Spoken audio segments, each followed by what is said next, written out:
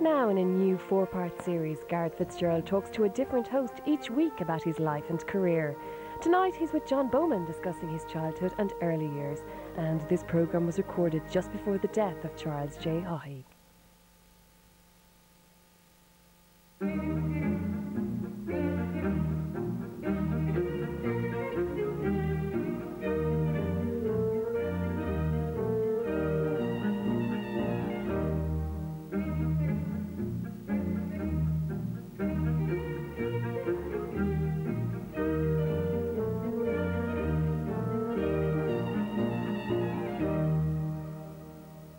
Garret FitzGerald, are you aware of the moment when you first had an ambition to be a politician?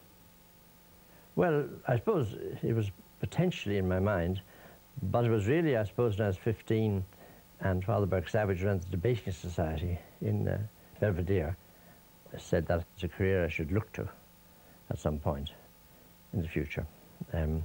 My recollection is he just aimed to be Taoiseach, but he had no memory of that in later life. Perhaps I invented that part. And were you an ambitious schoolboy? Well, yes, but I was tending to be distracted from what I should be doing by all kinds of other interests. My parents worried about that I would pick up so much useless information and might never get anywhere. But in fact, the useless information often turns in handy. You were the last child that your parents had. Your mother was hoping for a girl, is that right? She was, and was desperately disappointed when I wasn't a girl. Went out for several months to the continent. I think her health was also affected by the birth, and went to Switzerland and to Monte Carlo, to the casino there. She liked gambling, rather uncharacteristically in every other respect. She seemed very rather straight-laced, but I was looked after for the first couple of months by an aunt and cousins in Bangor, County Down. What, your mother, a gambler? She, as a Presbyterian, that was a contradiction, was it not? Well, yes, but she was also, of course, a suffragette socialist Republican, which again, for a Presbyterian daughter of a Belfast unionist businessman, was a bit against the tide. Yeah. And how aware were you of that mixed background? Your mother, an Ulster Presbyterian. Well, I was aware of it because, you see, as children, our contacts were with our cousins who were either northern Protestants, Presbyterian Church of Ireland, or London Irish Catholics. They were our cousins. They came and stayed with us every summer, Christmas, Easter, different times. So I was very conscious of that, and I had the experience then when I was quite small of saying something pejorative about Protestants. My mother said, looking down from the floor, you do know I'm a Protestant too, dear, don't you? And that was a lesson for me. Now, when you were growing up, your father was a government minister. How aware were you of that? Well, not very, because he ceased to be minister when I was 6. So I must have had some awareness of it, but it was more when he ceased to be minister, and I saw more of him, because he was at home much more. Then I became conscious of a change, yes, in that respect. And was it it was painful for him, wasn't he? He remained bitter about the Civil War and about the treaty divide, didn't he? Yes, he never forgave De Valera. He wasn't bitter about others. In fact, we were great friends. The McEntee family were great friends of ours, and they were often at our house. So politics didn't necessarily divide families from each other. But he didn't forgive De Valera. What he saw was his having been persuaded for personal reasons, he thought, to go against the treaty, having told Griffith to get him out of the straitjacket of the Republic. So there was always a problem there. And how did that manifest itself? Well, when De Valera's name came up, it was not well received, put it that way. Both your parents were out in 1916, yes, and very involved, and yet they took different sides on the Civil War themselves. Yes, my mother, like most women, except some wives of ministers, was Republican, and remained so for quite a few years afterwards, to the late 20s, I think till after Kevin Higgins' murder, which I think may have affected her. She was also, as a Presbyterian, very impressed by the integrity of the first government, and that brought her around. So by the time I had any consciousness of politics at all, there was no division between them. But there was a difference.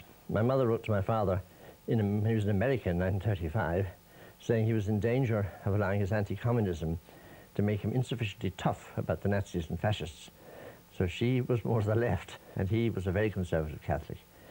Though after Kristallnacht, I was very clear what side we were on. Were you aware in 1932 that your father had lost power, had lost the election? I have no memory of that, but I do remember that I saw much more from then on. Indeed, that June we went on holiday together, my next brother and my parents, in Cahardania. We've never done that before. And so that life improved in that respect. And that with my next brother Fergus and all his romantic ideas and so on, and the fact that our house was full of people. At the weekends you'd have, especially in summer, but also winter, parties. Then my elder brother's friends from college would come out. There was no alcohol of any kind. It was all on lemon juice, pure lemon and tea, and nobody seemed to complain. It was, and then our cousins coming in from London, Belfast. So it was a wonderful time. I had a very happy and full childhood. Privilege, some would say, idyllic even? Oh, privilege and idyllic, yes. Because in fact, I suppose the period my parents were best off, the latter part of the period in government, and the money lasted for a few years afterwards before we had to leave this lovely house and grounds, and then we became less well off as time went on. So my childhood coincided with the best part of the family's life in economic terms. And my elder brothers, their experience was being dragged around to prisons in Britain or Ireland to see their father. It was a somewhat different background. And what about your social life growing up? What are your memories of that? Well, we lived in Bray in a house south of Bray, and there weren't many other children around, but there was a school there. But the school was one where my mother apparently asked them to keep me on after First Communion when the other boys left, as was then the tradition in some of these schools. And I was then for 4 years in a school with girls only, and that had a very considerable effect on me. In what way? Well, two ways. First of all, they tended to gang up on me to some degree, but individually I got on well with them, so I said, you pick one girl and you married her, and that was that, when I was 8. And at the same age, the King of Yugoslavia and the French Foreign Minister were assassinated in Marseille, and at 11 o'clock at the change of classes in mid-morning, the teacher mentioned this, and some of the girls seemed to know about it, and I failed to hide the fact that I didn't. So I was so humiliated as a male that I said I'd read the paper from then on to keep in touch with international affairs. So my interest in international affairs and my decision to get married early both came at age 8.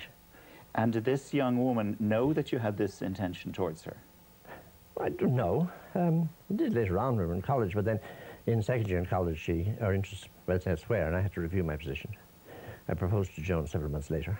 Growing up, in terms of hobbies, you say that were you really alone then? Your brother, your next brother was 6 years older, yes, wasn't he? Yes, and he was a very powerful influence. He was very romantic. So we had to study the hieroglyphics and write hieroglyphics to each other. He went into the National Library when he was 13, copied out the grammar and syntax and much of the vocabulary of the Quichua language of the Incas of Peru, and I had to learn to type. 2 fingers and a thumb, and I never got any better at it since. He'd recruited you as his manservant, had he? Yeah, well, to type out a fair copy of what he had written down in a red notebook.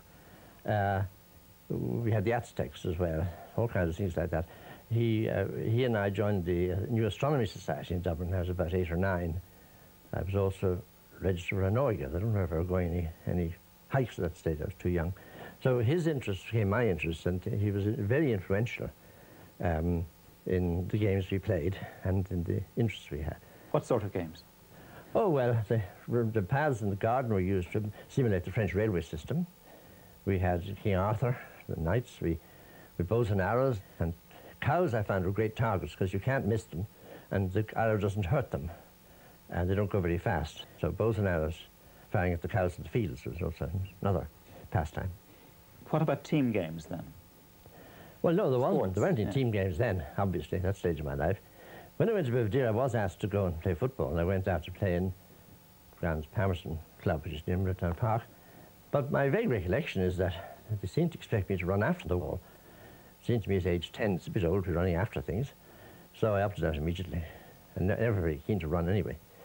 I used to score for the cricket team, and once they were so short they put me in, and I hit a ball to the obvious astonishment of everybody, so nobody caught it.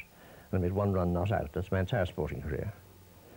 And I have to say in Belvedere, we weren't pushed into we were pushed into praying for our team to win, which I had theological objections, but not into play. Did you express them? Oh, yes, I did. I pointed out to the priest that either the prayers worked or were unfair, or didn't or were pointless. I didn't get anywhere with the Jesuits in that. We were playing Black Rock, I can tell you. So just no response? Yeah, well, I found when I expressed theological views, they didn't go down very well with the Jesuits. And were you interested in religion then at that point? Oh, yes. Yeah. Yeah. Any interest in becoming a priest? Never. And the Jesuits were so wise, they never thought of asking me to do so, or suggesting it. They knew that I was destined for marriage, I think. At Belvedere, you were 2 years younger than your class, is that Yes. right? Yeah. Was that a mistake? No. Was that not a hothouse atmosphere then? No, on the contrary, it meant that I had to work hard to survive. And I never went first in class. I get like 4th or 6th or something like that. That was very good for me, I think. Kept me on my toes. The trouble was, of course, when I finished, I was too young to go to UCD. That was a problem. My mother entered me for Trinity, but it was a problem. My father was a very conservative and Orthodox Catholic, so he would not let me go to Trinity without the permission of the Archbishop. He also had trouble with the Archbishop because the Archbishop had closed down a society, the Mercier Society, since 1942, to bring Catholics and Protestants together. And he was too annoyed with the Archbishop to ask him. So I was sent back to school for a year, which was a nuisance at the time. But it meant I did philosophy in Belvedere, which was a useful addition to my interests.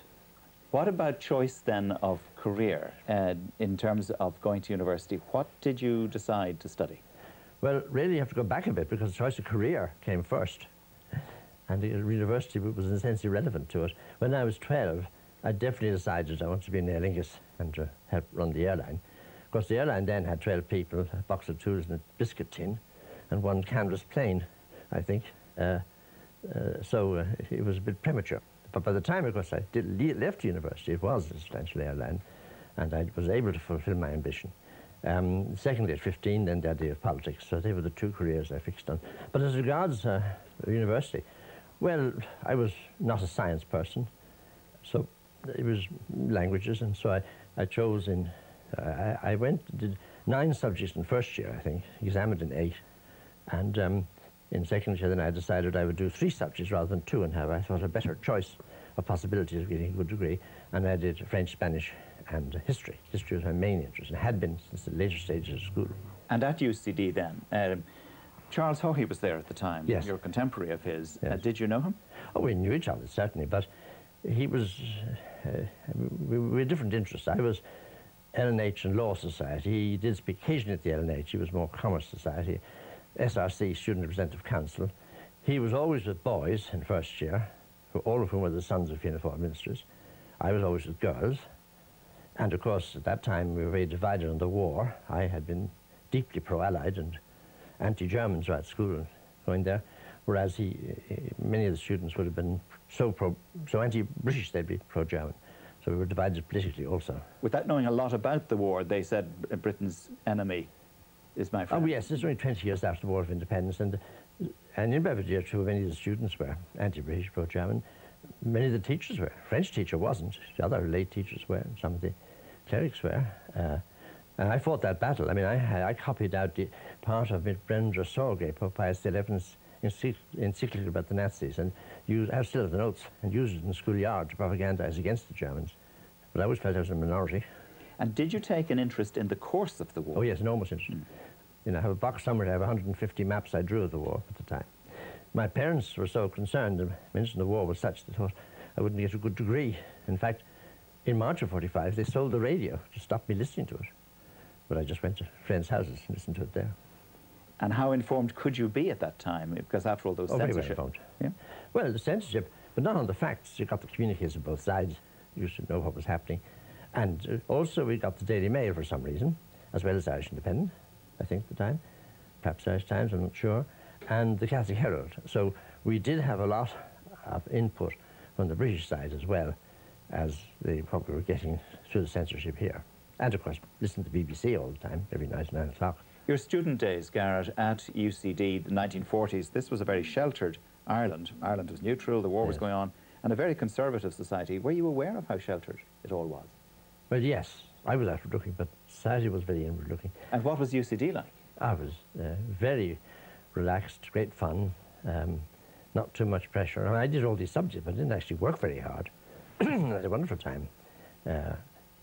After at least 7 years in an all-male school to meet all these girls, it was wonderful. I really got a lot out of it, every way. And then, of course, meeting Joan, proposing to her in the second year, and she accepted me some months later. So that side of my life was on course. And your father, your parents perhaps, thought that you were getting married too young, did they? My father was very opposed. He had worries. My previous brother, my next brother, was in the army and was married, and they all joined the army in May 1940 from college once the Germans invaded France, and not finishing their degrees, and he worried about that. So he didn't like the idea of getting married young, and there was difficulty. Father Burke Savage came and talked to him, but he didn't like a young Jesuit telling him what he was to do about his son. Happily, it all worked out, because then when I got into Aer Lingus and got a job, he was opposed to that, thought I only did it to get married, not realizing I was passionately interested in air transport. And for 2 months, he didn't speak to me. And then he sort of realized that I was genuinely interested, was more than just marriage, and did speak to me. He died a month later, so we had a good month before he died. And how close had you been to him? Well, very close indeed, and very influenced by his views, politically, historically, theologically, and sharing his conservatism then and for another 10 years or so afterwards. Only when I went to start teaching in UCD later on that my views began to move to the left. So how conservative were you? You were anti-communist at that point, weren't Yes, you? I was. Yes, as Ireland was, really. Yes, I got in some trouble. I wrote an article on that subject which brought 3 libel actions. So I learned a lesson from that as a journalist later on, part of my life.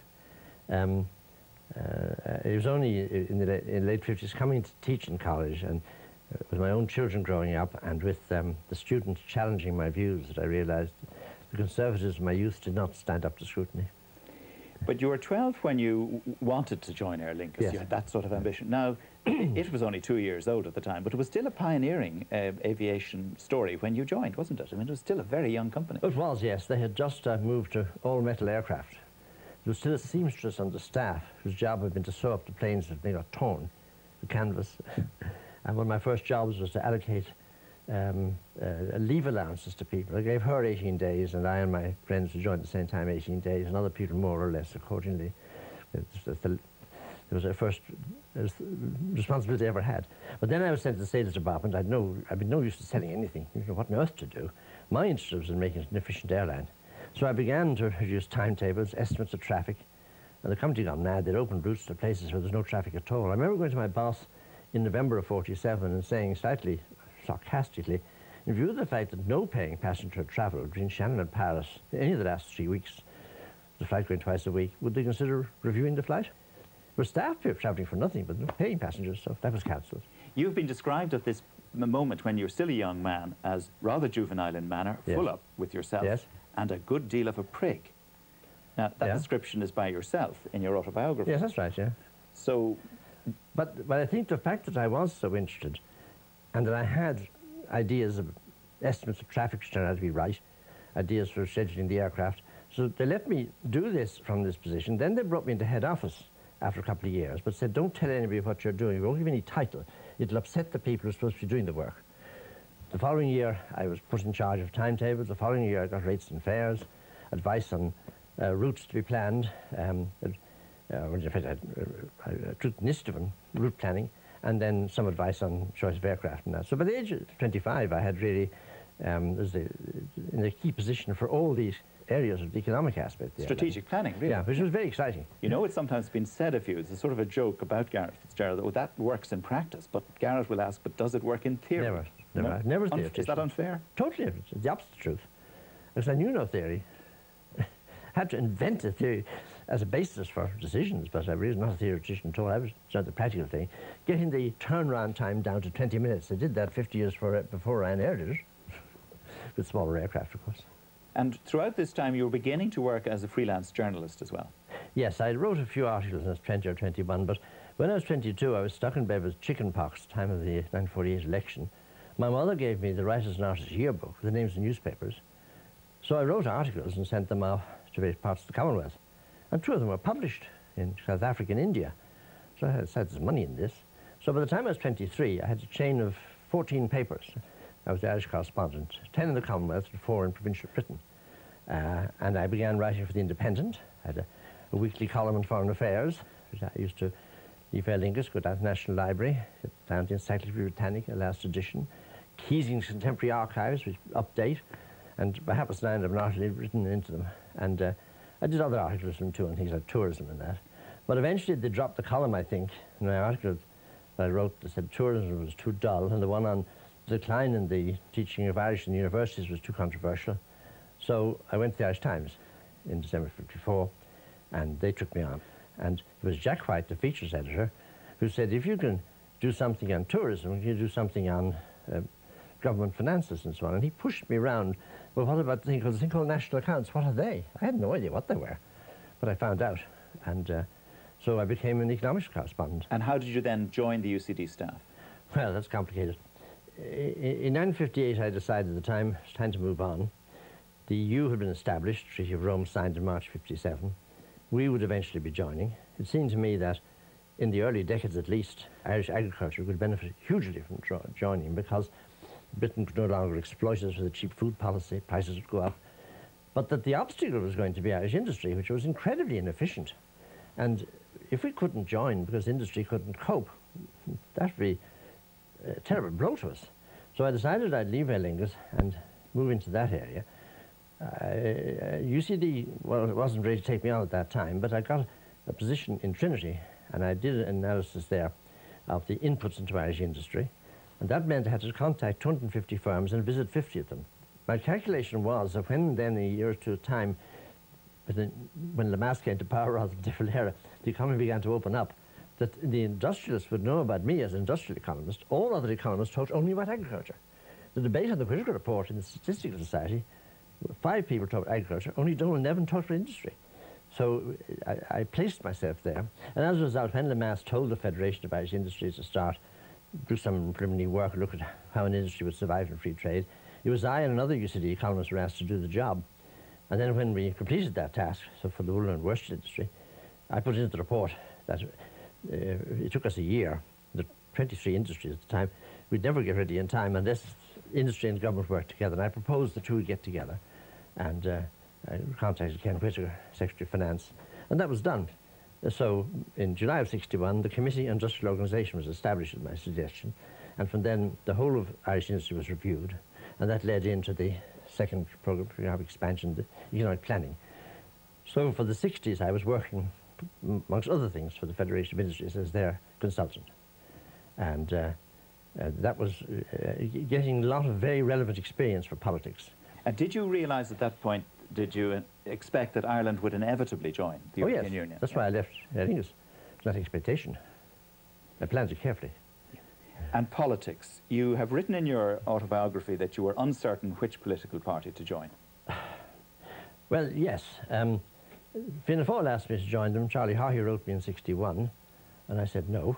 Did he actually ask you to join? I have a letter somewhere from him, actually, yes. I thought it was verbal, but to draw you into the maw of the party is how you put it in your memoirs. I see, yes. Yeah. But no, I felt that Lemass was the man we needed to start economic growth. And I voted Fianna Fáil in the '61 election. I voted for Sean McEntee rather than John A. Costello in his constituency, because I thought Lemass would be better for us for that stage, at that stage than Dillon. But I didn't think Fianna Fáil, people like Haughey coming forward, would really have the concern for the social development of the country, and that they were great for economic growth at that stage, but not for what you do with the growth when you got it. So it was a question of Labour and Fine Gael, and between the two, in Fine Gael I would have more influence, Fine Gael background, but also the party would be more easily shifted. Labour tied down by trade unions, in that respect conservative, be more difficult to shift. And if I could move Fine Gael into a more progressive position over time, then with Labour a government could be formed. That was so I joined Fine Gael for those very practical reasons, as well as partly sentimental ones. But it would have been difficult not to. But it seemed to me that it was the... You had baggage, and it was going to look better in Fine Gael, wasn't it? It was going to be more useful in Fine Gael. And I thought the party was open to shift its position, whereas Labour would not be so easy to shift. James Dillon was leader when you joined. Yes. But he didn't stay for very long. No, on the contrary. I stood for the Senate. I was to be candidate in the Dáil, but I chickened out on that in '65. I never quite knew why. Joan was against it, and I was uncertain myself. At the last moment, I said I wouldn't stand. I had to find somebody else a candidate here. And then after the election, Declan Costello and Garret FitzGerald Johnny Costello's son-in-law, a very close friend of mine, they suggested I stand for the Senate. And I did. I went around the country and I got sufficient votes to be elected. I wasn't perhaps very popular because my election displaced the party's main fundraiser, Ned Maguire Brown Thomas. And towards the end of the campaign, I actually stopped looking for votes, hoping I wouldn't put him out. And the very few people standing in the Senate who did not complete the process. And I got 64 votes, he got 40, and I got the seat. Now, you must have been disappointed that Liam Cosgrave was the man to succeed James Dillon because you wanted to change the party. Well, no, because Liam Cosgrave was seen at the time as being a reformer in the party. But as against Were you not hoping that Declan Costello? Yes, I mean, I would have hoped for Declan Costello being the leader, but there wasn't seen to be such a difference between them at the time. But that all happened when I was out canvassing. So it was a quick change once Dillon resigned? A very quick change indeed, yes, done immediately. And yourself and Declan Costello were close then. What were your intentions for the party if you could change it? Well, we'd known each other since we met in school debates in university, and Declan had the previous year put to the party need to change towards a more social democratic approach. He in fact was threatening to leave the party. I think his father said to him, look, you can't leave without telling them what you want them to do. If they say no, fair enough. But they said yes. And I actually went to see him at lunch with him, and he told me this was happening. He said, hold off now to see what happens. And then the party did accept his proposals, and we then got down to write up all these policies during the following year before the Senate election came, the Dáil election. And when you told Ken Whitaker, the senior civil servant in finance, and a mentor by now, wasn't he, that you were going into politics, and that was your intention, you shocked, markedly hostile, you say, was his response? I wrote him. I thought I ought to tell him this was happening, and he wrote back, rang me up, I'd forgotten one way or the other, and said, that's a great mistake. You'd lose all your influence if you went to politics. I've often teased him about that afterwards. He thought you could be more influential from the outside? Yes, because my economic commentary in the Irish Times and was at that stage quite influential, I think, and he thought, well, that would be lost. He didn't see the possibility of doing much in politics. And what did you see as the possibility at that moment? Well, I hope within the party to influence it so that it would become, as Declan Costello was, more social democratic, and later on I also wanted to be more liberal in some ways, and that if we could shift the party in that direction, there could be change in Ireland, because politics is about change. The only point of going to politics is to change things. If you don't want to change things, why bother? If you want to change things, then you need your party to shift direction. You don't join a party because you agree with it. It's a rather static view. It seems to me you join it because through the party you can influence change. And were you optimistic that change was possible then? Yes, I was. Well, Declan Costello, there were other people who supported his views, and it was clear there was a wind of change in the party, although the other people were more conservative, and that had to be, argued out in due course. And it was argued out. And was Lemass not a very formidable figure at that moment for you to be optimistic that Fine Gael would be making the changes? Well, yes, but Lemass was then in his mid-60s. I don't expect him to retire just as soon as he did, but he wasn't going to be there indefinitely. A new generation were moving in Fianna Fáil, and there were aspects of that that worried me. Whereas I thought in Fine Gael, knowing some of the younger people there, that we could shift the party and move towards government, perhaps the next election, 69. But then Labour said the 70s will be socialist and rejected coalition then. So that was a disappointment in 69. But then in 73 it happened. And have you ever regretted the decision to go into politics? No, never. It was the right thing to do. I was perhaps unfortunate and disappointed to find myself in government. There was no money to do anything, and all we could do was cut spending and raise taxes instead of doing the positive things I wanted to do. Any other time might have been better. But having said that, no, I never regretted it. And I was very happy indeed to find myself in Foreign Affairs in 73. And looking back, how would you measure your impact on politics here? Well, I think it did help the process of Fine Gael and Labour coming closer together. And we were in government then in the 70s and again in the 80s. My concern about Northern Ireland, which I always had, it's a very deep level. I had a chance to do something about that. On Europe, I wanted us to move towards more political integration in Europe, because I thought that would suit a small country like us. Wouldn't be bossed and exploited by larger countries. And that our whole country should be more pluralist and open. I was able to contribute to each of these things in different ways over time. Your constitutional crusade, for instance, do you consider that a success? In the longer run, yes, but when I came back into government after a brief interim of 9 months, everything had changed. The IRA threat in Northern Ireland, support for it was growing so rapidly. I had to change tactics and concentrate on trying to change British policy in Northern Ireland rather than concentrate on changing things here. So the changes in this state, becoming more pluralist and open, and our nationalism becoming one that could accommodate unionists as well, all that came later. So it turned out to be premature at the time, but I think that nonetheless the fact that I launched it then did help later on to move it along.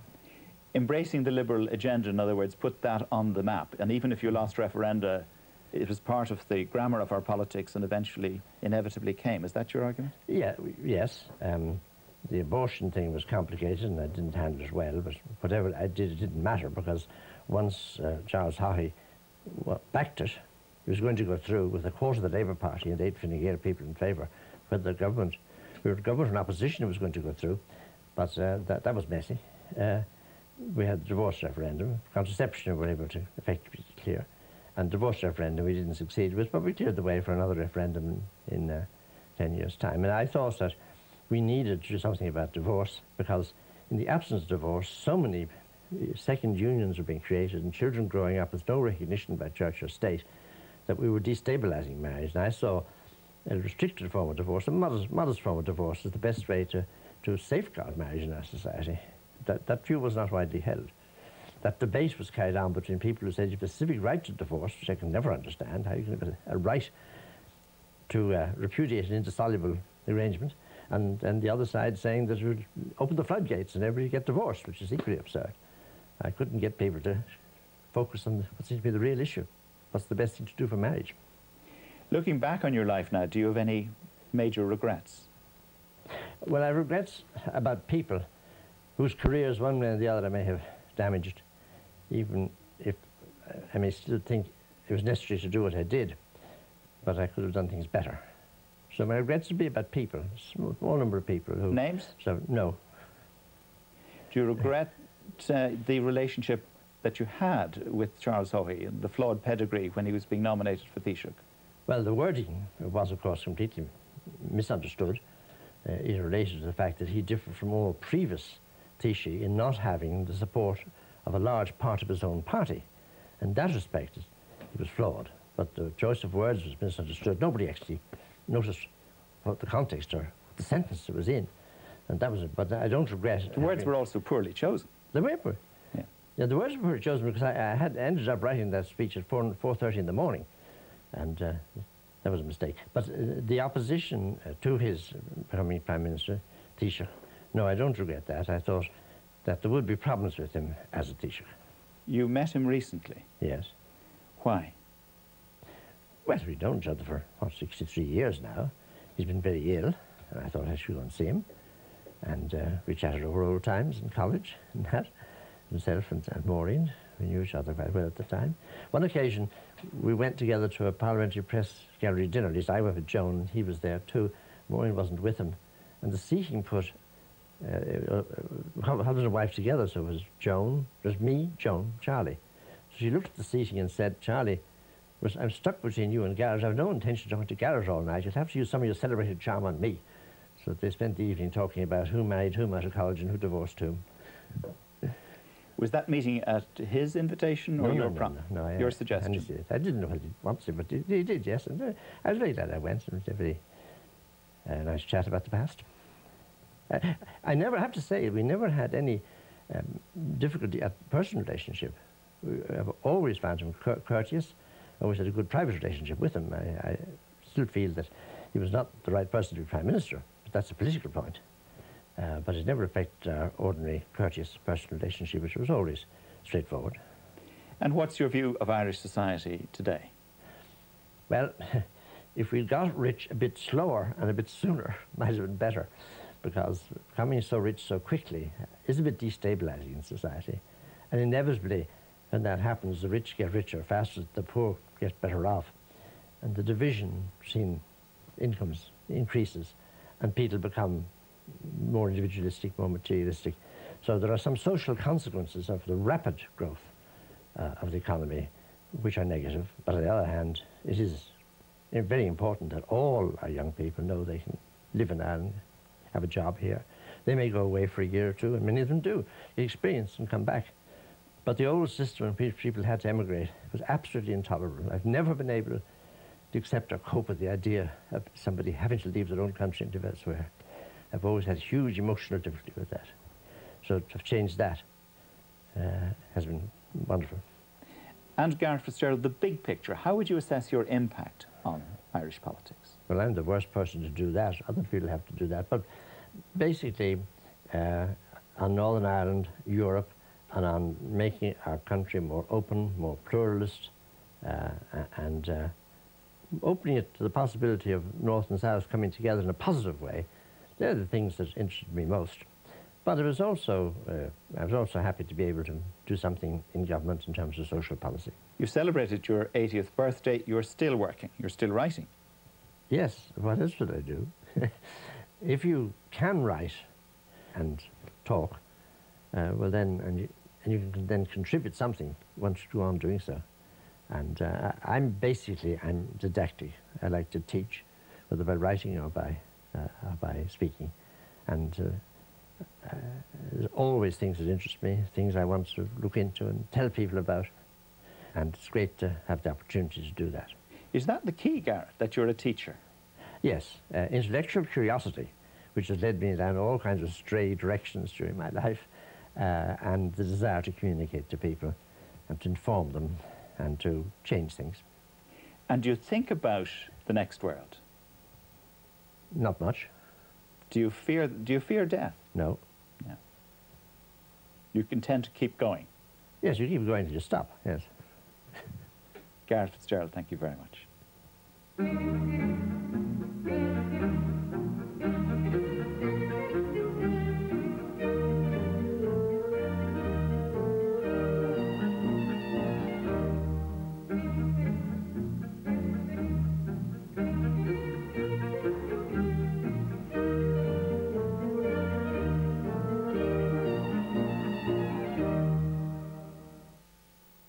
If you would like to join John Bowman and guests as part of the audience of questions and answers on Monday nights, please ring 01208 2941. Wasn't there an obligation on us as a country to say this is barbarism and we're not tolerating? No, there isn't an obligation of a country to constantly protest about things. That is not foreign policy, that's just stupidity. Continues next Sunday at 10:20 on RTE1.